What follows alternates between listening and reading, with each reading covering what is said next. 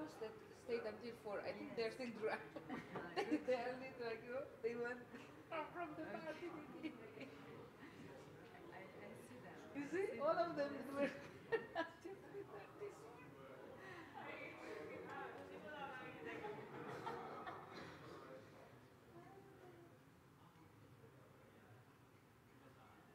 Sabrina is coming. I don't know if it's the sign of the month. Sabrina, qualcosa succede? Polarimetry, we have the first one and then it's the third and last.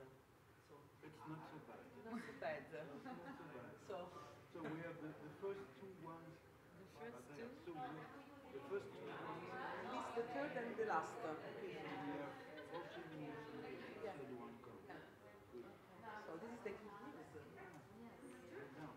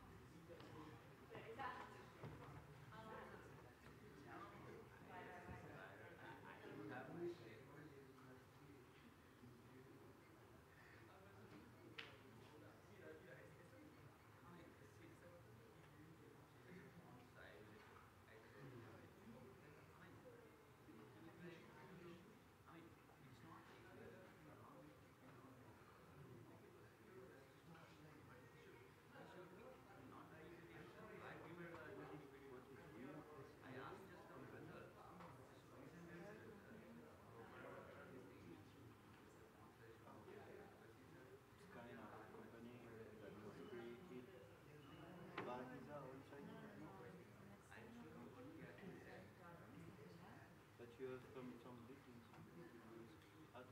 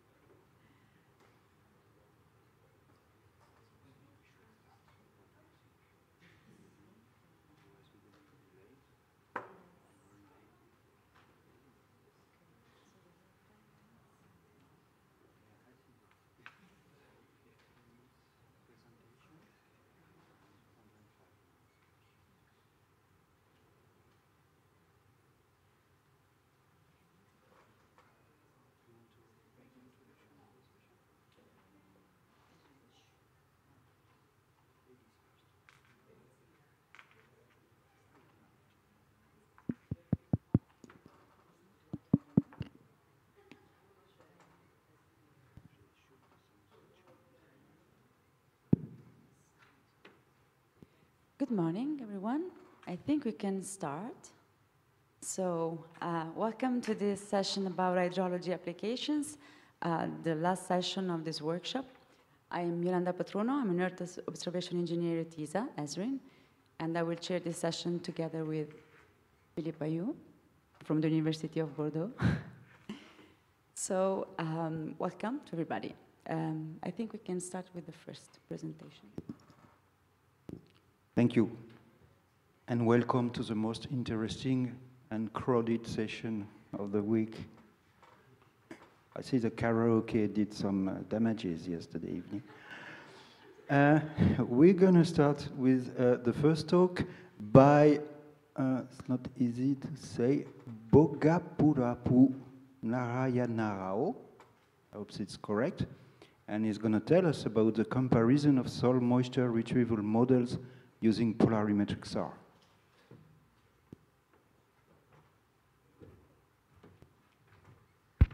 Good morning. Yeah.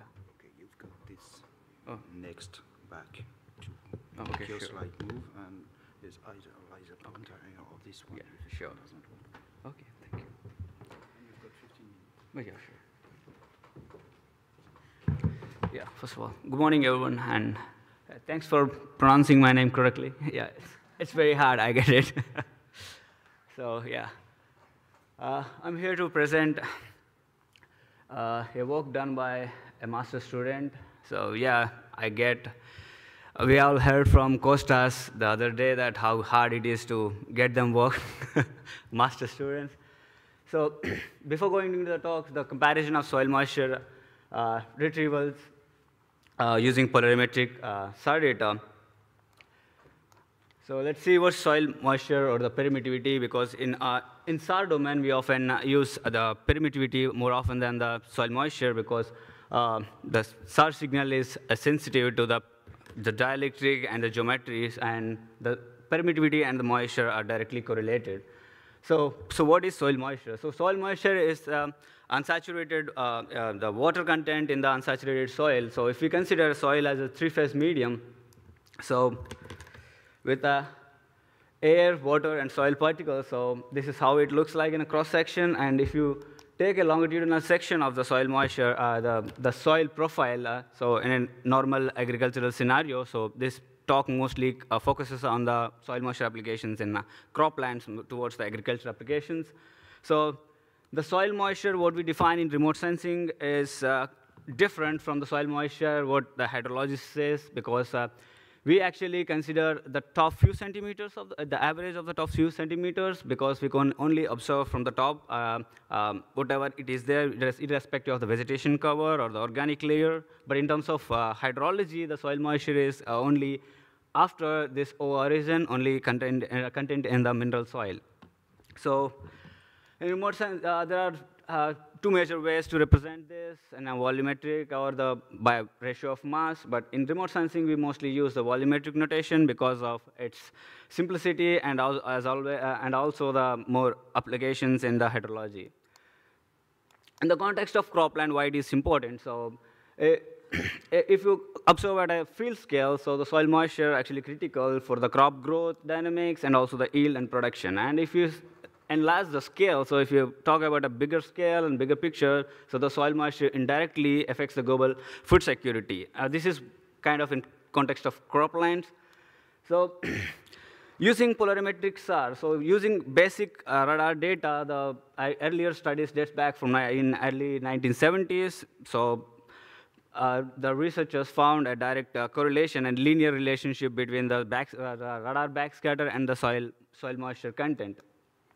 So there are two major factors. One of the target and the sensor, the sensor and the target parameters which influence this backscatter. So here is a simulation of how the target, the sensor parameters such as frequency, incidence angle, and the polarization affects the backscatter from a bare soil. However, in a real scenario, the soil is not always a bare soil, because we have always a vegetation cover. Almost 60% of land is covered by vegetation. So in specific to the cropland, so there are three major factors. The one is the vegetation cover and the surface roughness, and the third one is the soil moisture. So the problem here is the first major one is the vegetation cover. So here we have a real scenario. So we have to go from the left to the right. After removing the vegetation cover, we're left with 2 parameters. So this could be done using several methods. One of such is the decomposition. So since so in polarimetry, we have a second-order polarimetric coherence matrix. So in a 3-component decomposition framework, so we can actually decompose the observed T matrix into a surface, dihedral, and a volume scattering mechanism.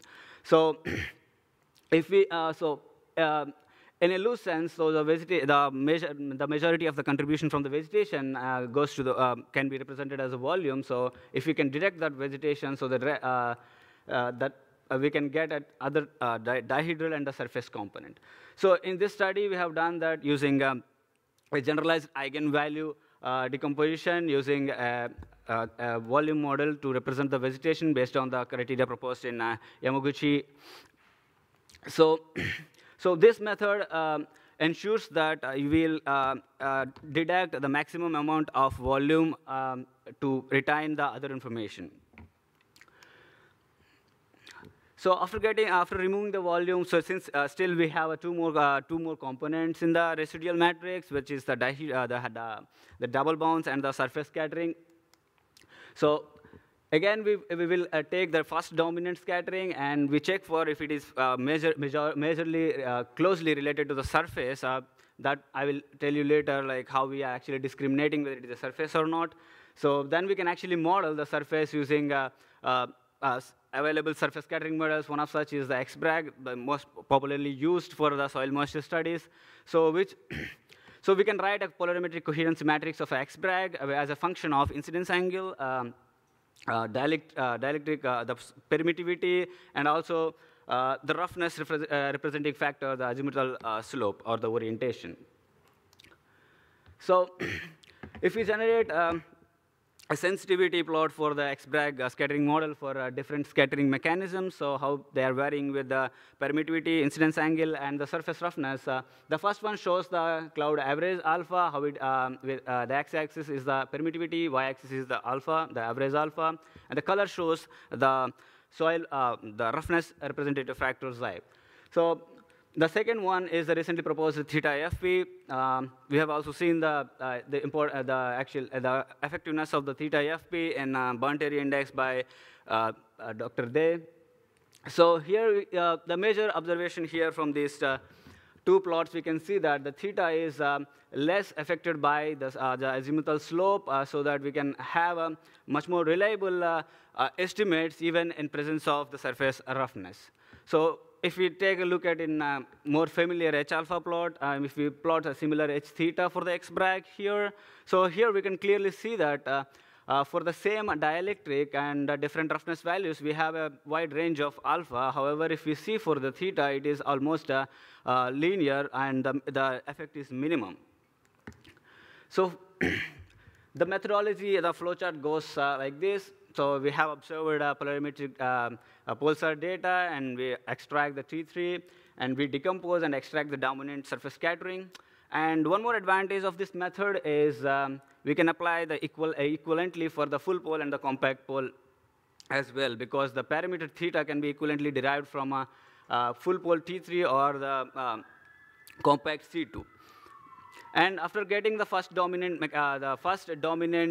scattering matrix, coherence matrix, we can actually check for whether the pixel really belongs to us close to a surface or not with a simple threshold of the theta. Then we can estimate the soil permittivity using the first dominant surface scattering matrix.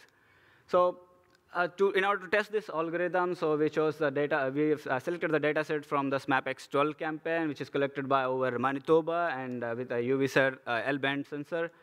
So at a test case, we have actually tested over first our canola crop. So the data comprises belongs to the phenology stage between flowering to the early vegetation stage.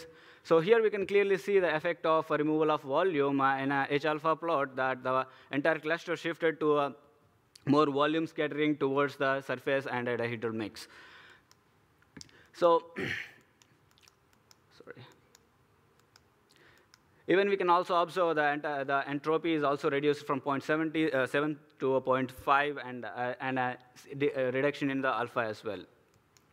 Coming to the permittivity estimates, so if you see that, so in the scatter plots on the right here, so because of the sensitivity of the alpha towards the azimuthal slope, we can the ambiguity between distinguishing between two azimuthal slope or the roughness values. So alpha actually overestimated some of the values. That too towards we can also see that towards with increase in the permittivity, the uncertainty is also increasing. However, with the theta, although there is an increasing uncertainty, the results are much more better and significantly better compared to the alpha. Further, from this time series plot, we can clearly see that during the early vegetation stage, the uncertainties in the estimates are low, and as we go and vegetation towards the flowering stage, the uncertainties are higher, representing there is more contribution from the vegetation canopy, and which is intrinsically, which is difficult to segregate even using a decomposition. So why permittivity, why not soil moisture? So we can actually convert the permittivity using several dielectric mixing models to a soil moisture. However, in order to, before converting that, we just take a look at how actually field data and a simple, more popular empirical fit actually performs in converting soil permittivity. So this is the field data, the blue dots, and the red line is the empirical model proposed by Tope. Here we can clearly see that up to permittive values of 10 and 50, the model performs good, but as we increase the permittivity, there is a strong uncertainty and the deviation from the word. So we need much more complex models to actually convert the permittivity into the soil moisture. Therefore, we actually stick to only estimation of permittivity, and we just leave the flexibility of the users to convert the permittivity into the soil moisture with the availability of the ancillary data like soil texture information and other things. So in order to compare this with popularly available soil moisture estimation models, so these are basically the surface scattering models which are empirically derived to estimate the soil moisture specifically. So one popular model is proposed by Dubois and others, which basically uses the two copole backscattering intensities as a function of the surface roughness, wavelength, and the incidence angle. So if you plot this copole ratio to the VV, so it is mostly a linear relationship between copole and the increasing the permittivity or the surface roughness. So whereas in O, the model proposed by O in 2004, this is an improved version because there are like two more versions for the O model proposed, the soil moisture model proposed by O. Here, that is the relationship between the copole and crosspole is much more non-linear, and also these are mostly valid over bare soils and up to some sparse vegetation conditions that we will see now. So we have done a preliminary study over 3 crops with these 3 models, so pasture, soybean, and corn. As we can see that there are significant underestimation in the surface scattering model, which is expected because this actually underpins the importance of vegetation correction while estimating soil moisture over vegetated terrains, even though even low biomass conditions. So once we correct for the vegetation, we can clearly see that there is a significant improvement in the estimates with RMSE ranging from 5 to 6.7 for all these 3 different crops. And there is another difference if we compare the results from the first row and the second row. Obviously, we can see that there is a significant underestimation in the model proposed by Dubois compared to the O, which is because this linear approximation of this model, with the increase of the vegetation, the copole ratio will increase, and and also there will be a significant overestimation of this roughness factor, which underestimates the soil moisture here. So whereas in O model, if we see that the slope of this the copole ratio to the increase in the roughness, the copole ratio to increase in the roughness, it actually saturates and tend to reaches unity, so that it will go for a less underestimation compared to the Du Bois model. So which we also observed in the results. So. And as in a qualitative perspective, so we also derived spatial and temporal soil permittivity maps across for the entire scene for the different dates. So here we can clearly see the red represents the lower soil permittivity and blue corresponds to the higher one. And here on the right we can see the rainfall data and field measured soil moisture, soil permittivity information. So clearly, we can clearly see that during initial days, the soil permittivity is higher, and with the time, we can also see a quasi-exponential decay, which is normal in case of the soil moisture. And again, after a rainfall event towards the end, we can clearly see an increase in the soil permittivity. Yeah. So coming to the summary, since it's a preliminary study to actually compare different soil moisture estimation models using a polarimetric SAR. So in this study, we actually presented a methodology which is generic for both full and compact pole observation SAR data. So we have evaluated this technique over different crops with two major phrenology stages. And with the theta, we observed that the RMSEs are better compared to the previous one, although this claim, we may not say that this is actually, this is a big claim that compared to the bare surface models with a vegetation corrected proposed methodology, so there is a need for more comprehensive evaluation of the proposed methodology with other decomposition techniques after correcting the vegetation. But coming to the advantages of the proposed framework, so we have also seen that from the simulations and as well as the results that there is a minimum effect of azimuthal slope of the surface roughness on the soil moisture retrievals. And further, the computations are fast enough because we only rely on the 1D minimization rather than a 2D H-alpha minimization, and which is also generalized for both the full and compact poles, so we can use depending upon the mode of the data available. So in this study, we have only considered the surface scattering model, the X-brag. Similarly, we can also consider the extended Fresnel's scattering model for the second dominant component with depolarizing effect, so that we can improve the rate of inversion, which we can see that in the previous qualitative slide, some missing pixels. That concludes my talk. Thank you. Any questions? Thank you. We have time for a couple of questions up there. Yes, Kostas? Get the mic. I think I need this. Thank you for your presentation. Yeah, sure. I'm not sure if I follow exactly how you are coming to the surface component.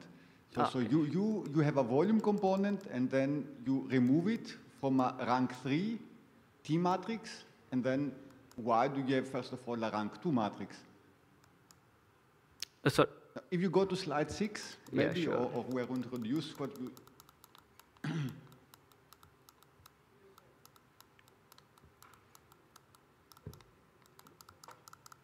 Sorry for this.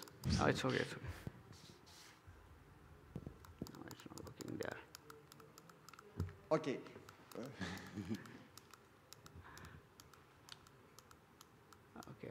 Okay. There we are. One more.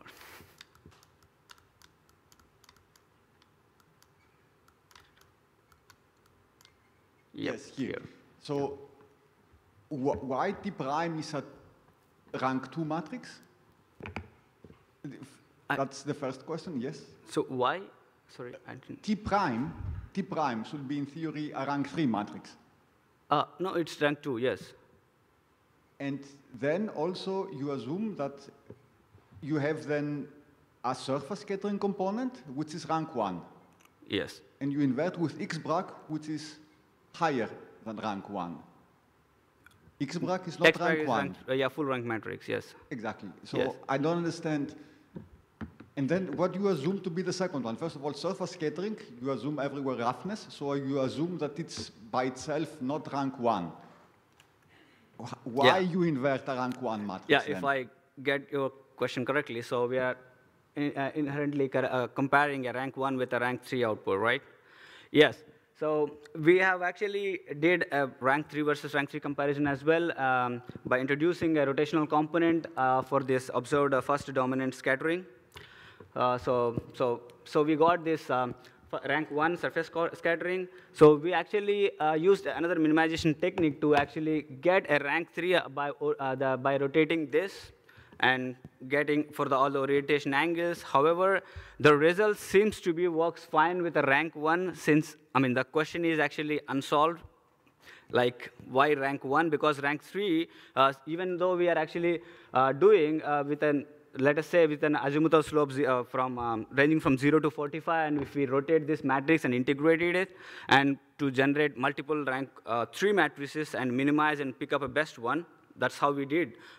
Initially, well, it doesn't seem to produce a nice results, though it is logically correct and seems to be, but this rank 1 actually given us the best results, so we have had to solve that issue, the rank issue, yes. But you obtain biased results if you invert X-BRAC just by using the rank 1 approximation, because X-BRAC is exactly what this is doing. Okay. So you correct just BRAC then. And my second question is, you assume that you have a dihedral and a surface component, but you cannot separate them. They're ambiguous.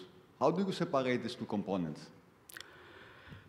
Actually, that's why we kept a threshold on a theta, the scattering type parameter itself, so that to actually, because it can be dihedral or surface, the first one. So in order to get a valid pixel, if it is more surface, then only we invert for the soil permittivity. So we kept a threshold of 30 degrees theta to actually mask out actually dihedral dominance.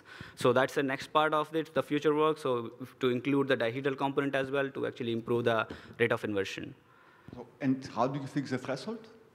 Oh, the threshold actually, I have a slides for the backup slides. So if we actually plot for the canonical target, the theta values, so there will be a point of inflection at, I think, roughly 31 point something of the theta, where the entropy goes up till that and entropy goes down from there. So if you see that inflection point, we actually consider it as a more representing the the larger values are towards the surface with our low entropy, and the higher entropy values are more towards dihedral scattering. Yeah, thank you. Okay, thank you, Kostas, for the questions. Is there any other, maybe short questions? Otherwise, I have one for you. I have a question for you. Just one short question. All your comparison work is based on permittivity measurements, the electric constant measurements on the field, I guess. Yes. How you know how they did that? What kind of system do they use to measure the dielectric constant? Yeah, they have actually used the TDR probes, and they actually used the calibration equations for each soil type. So this is the from the TDR and calibrated permittivity values. It's a pure surface moisture measurements, or they take some samples of soil and make some measurements in depth, or? No, it's at it is at a 5 centimeter depth. They actually took the core samples as well, and also the field measurements. Yes. Okay, and then they kind of average the dielectric constant. Yes, yes. Okay. Thank you very much. Yeah, thank you. I think. The ground truth is taken SMAPEX, so UAV SOD mission. Okay. It's not India, it's Canada. Okay, thank you. Oh, okay. Okay, I think we can move to the next presentation. Physics-based machine learning and polarimetric surface soil moisture retrieval, given by Lorenzo Papale.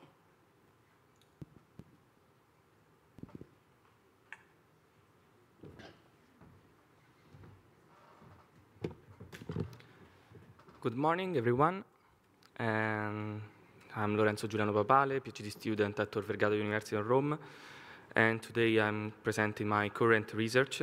And before starting, I want to thank Professor Fabio Del Frate, my supervisor, and Professor Leila Guerriero and Giovanni Schiavon from Tor Vergata University, and also Jean Bouchat from the Catholic University of Louvain. So let's start with the motivation behind this work, and to let you understand the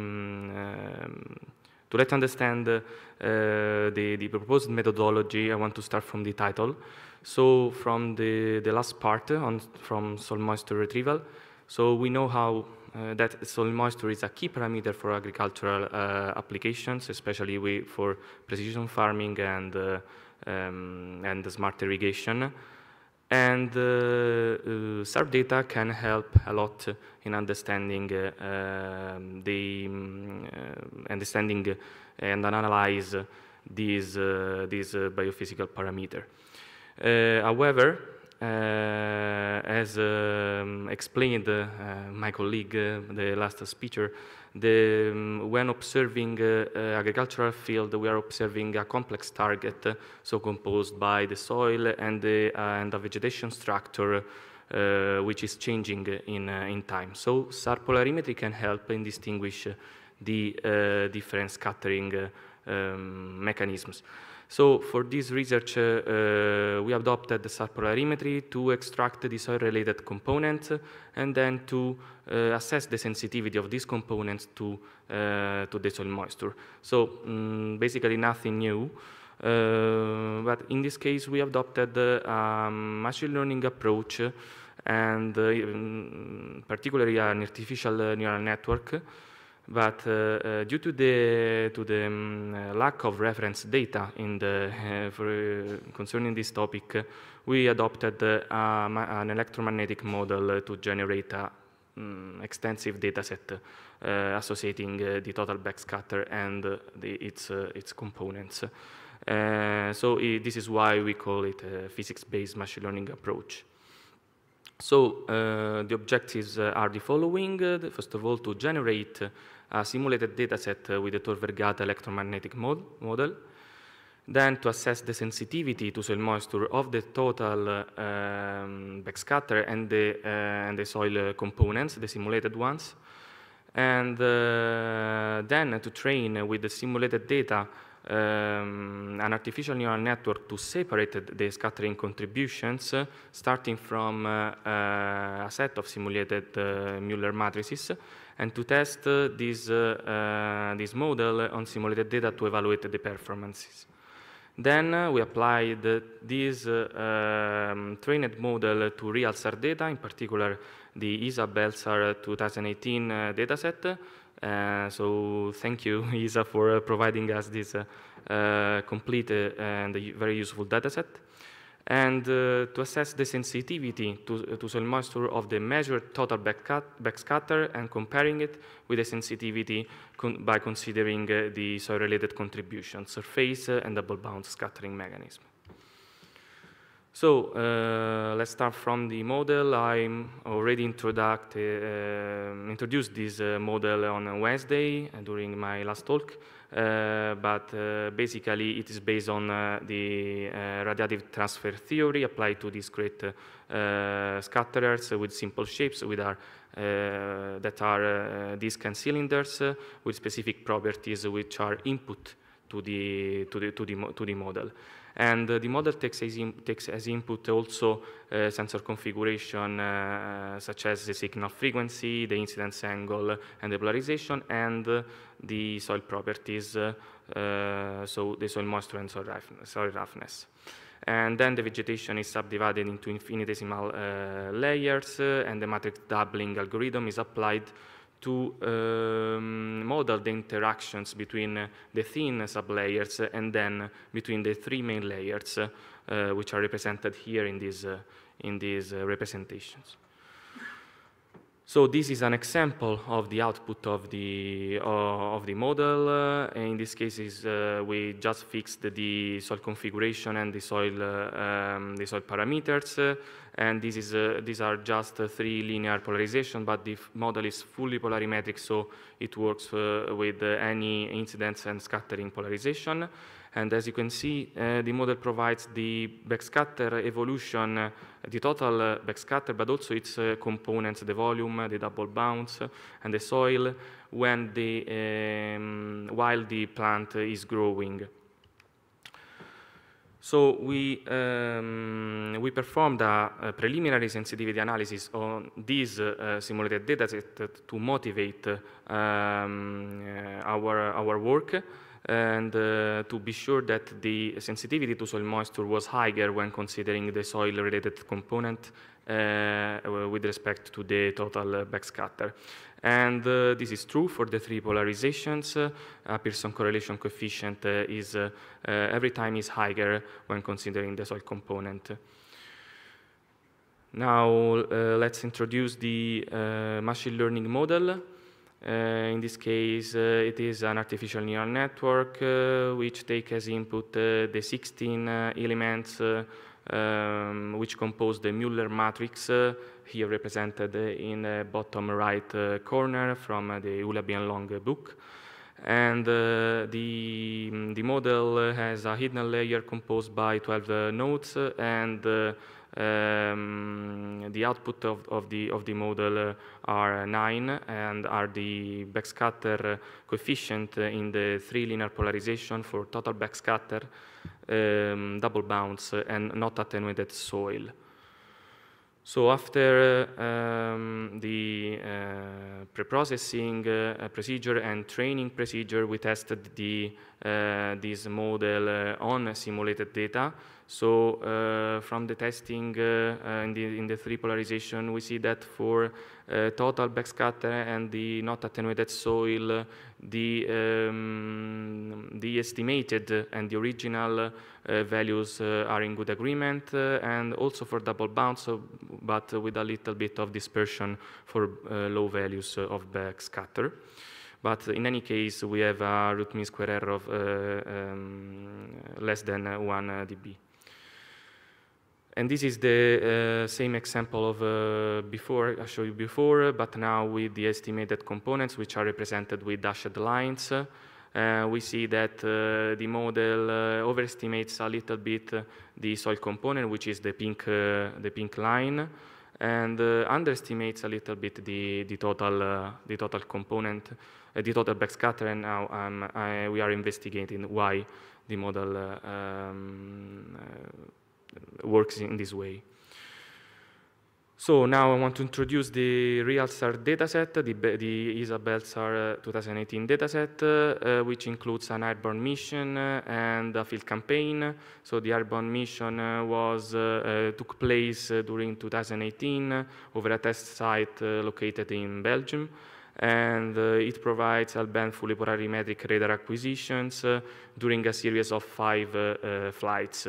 And along with each of these flights, vegetation and soil-related variables were collected over corn and wheat fields. But for this study, we selected just 5 corn fields that are represented here in this map.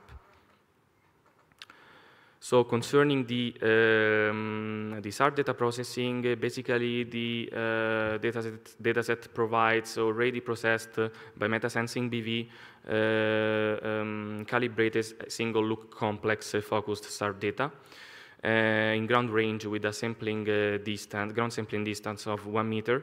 So we combined the real part and the imaginary part for polarization to compute the Mueller matrix elements, and then we ingested the field geometries to obtain the averaged Mueller matrix over each field for each flight.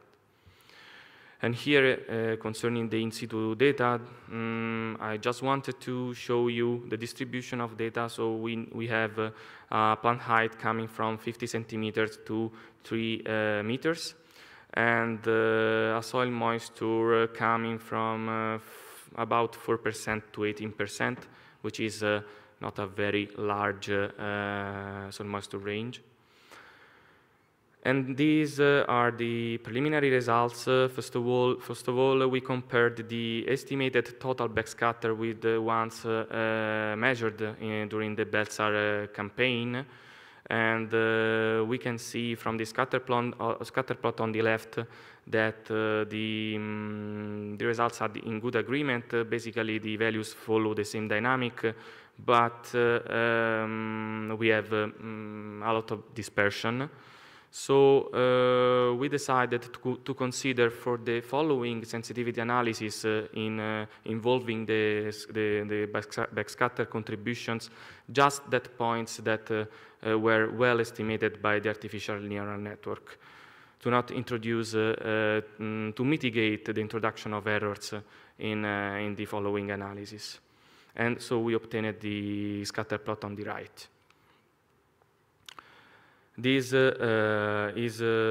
slides, it's about the preliminary sensitivity analysis we performed considering the measured total backscatter against the estimated not attenuated soil contribution, which is the red line, and the double bounce contribution, which is in pink.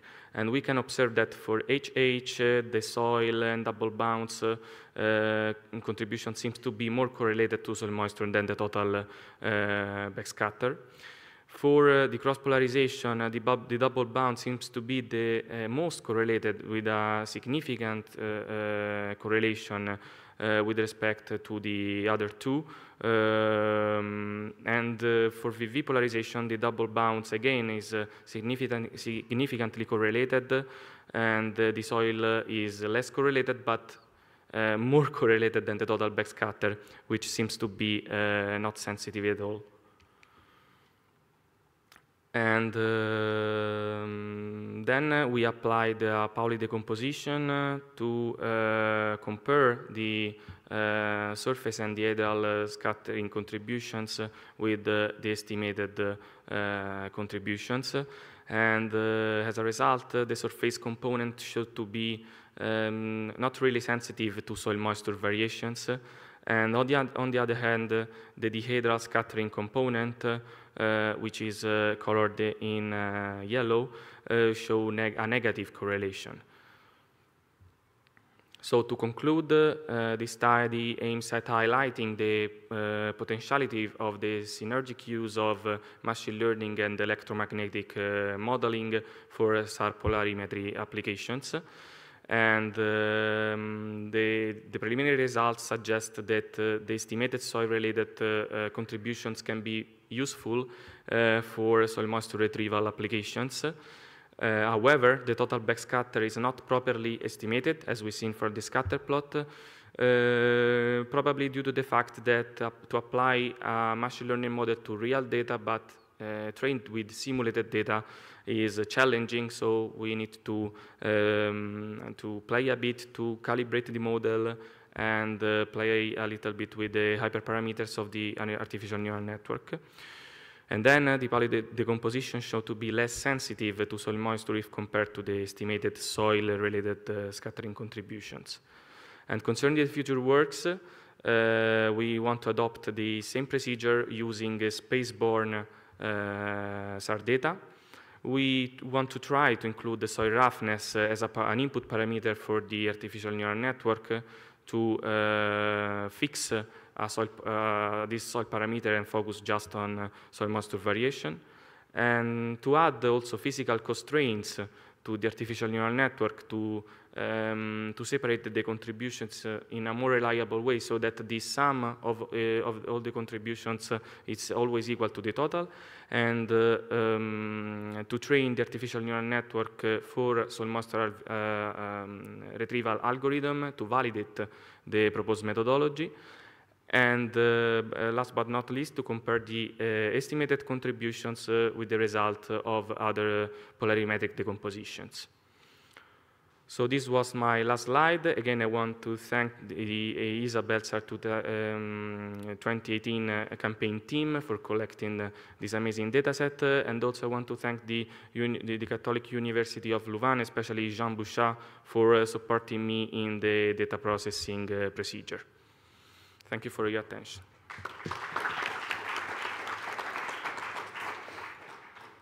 Thank you, Lorenzo, for your presentation. Are there questions from the audience?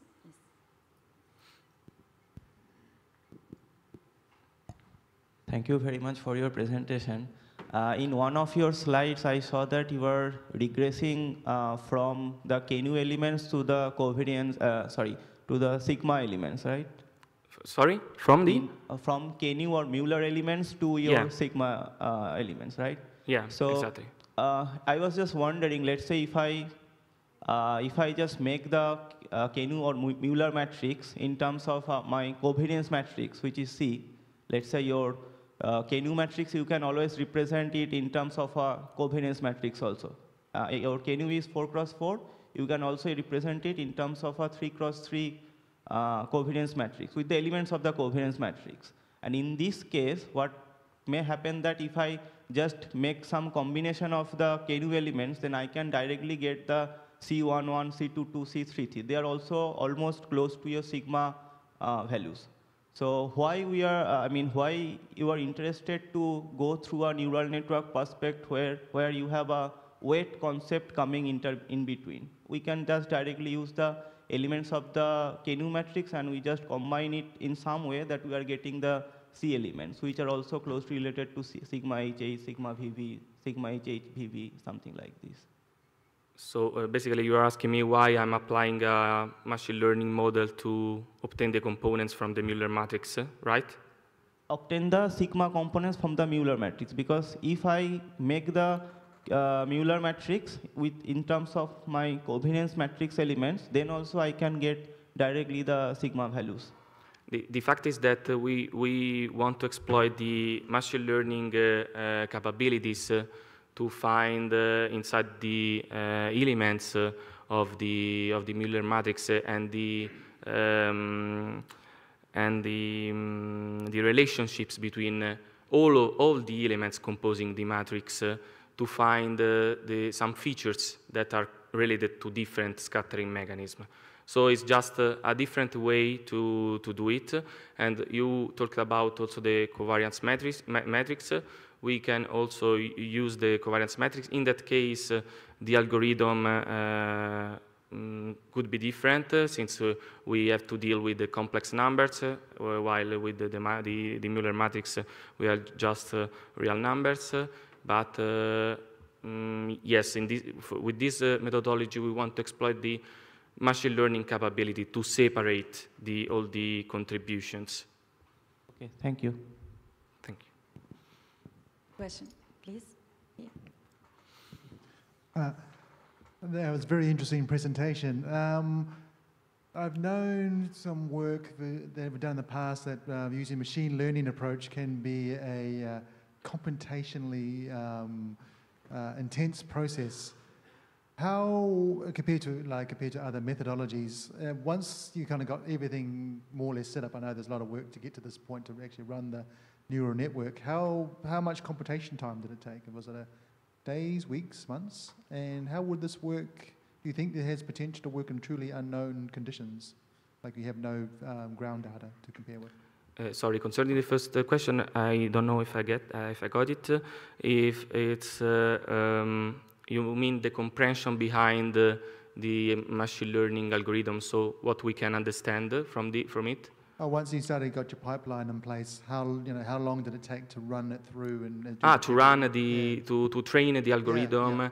No, the algorithm to train the artificial neural network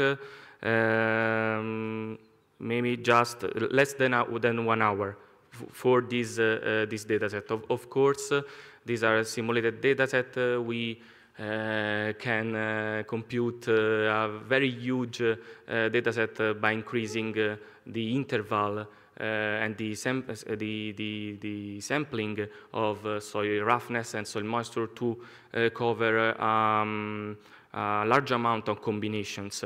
But in this case, the training procedure duration was less than an hour. And to apply this procedure is very, very fast. So once the model is trained, to apply it is just very fast. Of course, in this case, we were working with average value for each field, not pixel by pixel. So of course, when we consider a pixel by pixel approach, the time is increasing. But I think that when the artificial neural network is already trained, just by applying it, it's not so time-consuming. And do you think this has a application where you don't have a simulated data set to kind of to bring into it, where you had to rely on your simulated data set to go with your real data set? Yeah, basically, we need to use simulated dataset because we have not a ground truth for the scattering contributions. What we want to do now is to consider all the time series also in terms of plant height evolution and soil moisture evolution to see, but just for a qualitative assessment, to see the behavior of the components when compared to plant height variations and soil moisture variations. Thank you. Okay, thank you. So, sorry, but you can talk during the coffee. Thanks. We make it fast because yes, we are thanks late. for presentation. Very nice. Yeah. You said soil moisture is sensitive to double bonds, and what double bonds means HH is good, but Nicholas Baghdadi says VV is good. I don't know. See, now confusion. Why it is sensitive to double bonds? So you mean what context, what crop, what soil, rough soil, like that. That just I want to physical interpretation of double bonds more sensitive to soil moisture. Okay, so you mean that in this comparison, the total backscatter, the DVH is is represented not so very well if compared to the other polarization. But when we see the sensitivity analysis, it seems that the VH, the double bounce, is the more correlated, right? Is this the point? So I think that after this, let's call it correction of the scatter plot, just taking the well-estimated total backscatter, we deleted this bias in performing not best estimation in this cross-polarization. So at the end, I think that all the three polarizations are comparable. So in this case, it showed a great correlation, a great sensitivity, and I think it can be due to the fact that the stalks of the corn plants are oriented, are not perfectly perpendicular, so they can trigger depolarizing effects. Okay, thank you. So we shall move to the next speaker. Thank you. Thank you very much. So this is Kati Nmesh. Is he here? Okay. You're going to make the presentation for him? Okay. Yeah, he is not here, so I will do the presentation. Okay, thank you so much. So it's about polarimetric decomposition techniques, and we're going to hear about machine learning modeling again for soil moisture retrieval using NASA ISRO L-band data. Yeah, okay. Good morning, everyone. So yeah, unfortunately, the presenter is not couldn't deliver his talk here because of, I think, postponing of the rescheduling of his presentation. So I'll be just giving on their behalf. Well, I may not know much about the idea or the actual nature of the actual work they did, but I'll try. So. So as we have seen the potential application of the machine learning and in the soil moisture estimation. So in this study, basically, compares available different machine learning techniques to estimate soil permittivity as well as soil moisture using simulated NISR data. So we all know the importance of the soil moisture and in many fields like hydrology, agriculture, and several other ecological applications. And a large-scale estimation of soil moisture is only possible through remote sensing. In specific, the SAR is highly sensitive to the dielectric changes in the soil moisture, the dielectric changes in the soil surface. So the major objective of this study are to compare and find out the best performing machine learning technique and to generate large-scale maps using the polarimetric SAR data and in a preparation to the NISAR upcoming NISAR mission. So again, the study area is located in Manitoba, Canada, so where we have extensive ground truth from SMAPX campaigns, so where we have nearly 16 samples for each field, so where we have a uniform fields of nearly 800 meter by 800 meters.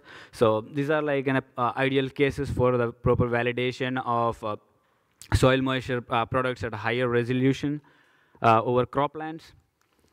So coming to the data used in this study, which is since we have several frequency modes available with the simulated NSR. So this study uses the frequency mode of A in frequency mode of 138A. So with a nominal resolution of 7.3 by 7.3 meters. And so here we can see the availability of the simulated data products. So basically these simulated products have been processed from the raw UV observations. So the methodology starts with the pre-processing of the simulated NISAR data. So first we derive the different polarimetric features using different decompositions, such as the Freeman or the model-based, as well as the eigen-based decompositions. Then we feed the polarimetric features along with the ground data to different several machine learning or available machine learning algorithms. Here we have in this study they have tested nearly 7 different machine learning algorithms, and we pick up the best performing algorithm for the specific to that site and the date. So as a part of this study, also develops a tool to quickly just check the data, quickly check the best performing machine learning algorithm for your specific test site for the specific time date.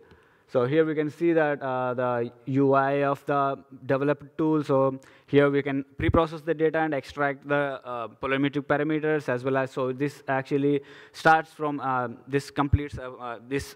Consists of an end-to-end pipeline from taking the level 1 SLCs or MLC data and to generate and validate with the ground truth information. So here, at first, here are the results over soybean crop, the soil permittivity values. So here we can see in the same order the 7 different machine learning algorithms. So the soybean crop, if you compare the different machine learning algorithms, in this case we can clearly see that the random forest method performed better for the soybean crop, and as well as we can clearly see a higher R square, which I'll be showing the next crops. So if we compare the crops in the upcoming slides with the soybean, so we can see a good amount of R square, which could be possibly because of the dynamic range of the dielectric observations in the soybean crop. Because if we clearly see that the dielectric range is so large from the 10 up to 60. So coming to the dielectric estimations of the wheat crop, so here also, if you see the different, if you compare different machine learning algorithms here, so the neural network actually performed way inferior to compare to the other machine learning models, and again the random forest produced good results. Though in the previous presentation we have seen a simple neural network performed better, but in this specific study, so it found the random forest working better for that test case. So coming to the corn, if we compare the corn results with the previous 2 crops, you can clearly see the lower RMSE values because of the low dynamic range. So if you clearly see the dynamic range is ranging from 3 to 15, And a similar observation is also can be made from here. The random forest model performed better, and a simple multilinear regression, if we see, we also have a negative correlation which didn't perform well compared to the other methods. Similarly, we can also estimate directly the direct soil moisture instead of soil permittivity. So we also observe a similar results of higher correlations with the random forest model. However, if you see the RMSE values for the soybean field, we observe higher RMSEs like 5% in terms of soil moisture and 8 to 9 in terms of soil permittivity. This could be because the soybean crop mostly will have higher biomass, as well as the crop canopy is horizontally distributed and complex compared to the wheat crops. So it is even presented in the several previous studies that the issues estimating soil moisture over soybean crop. However, we got best results for the wheat crop with RMSEs ranging from 3 to 4% with a good amount of R square. Similarly, for the corn, Similarly, for the corn, we can see a similar good RMSE. However, it has to be. One should note that the RMSE are kind of relative because the entire dynamic range is less than 0.3. So the RMSE of 3% with a dynamic range of 0.3 is moderately performed, because the corn is also a high biomass crop. With during the field campaign, the actual biomass is ranging more than 5 to 6 kg per meter square. Coming to the overall metrics of performance of the different models, here we can clearly see that the RMSEs in the permittivity estimations are in the range of 2 to 7 for the corn to the soybean, and the best performing algorithm for this particular case study is the random forest. So here is the spatial distribution of the permittivity and the soil moisture maps generated using the tool developed during this study. So in an overall conclusion or the observation or the summary of the study is for this SMAPEX campaign data, so among the compared 7 different machine learning models, the random forest seems to be work better with this data set with 7 to 8 polarimetric parameters, and with RMSE ranging from 0.3% to 6 to 7% from corn to soybean. And also this needs to, the best performance of random forest could be attributed to the handling of the larger data sets, more samples, and also minimum overfitting even in presence of large data sets. So thank you. So if you have any questions.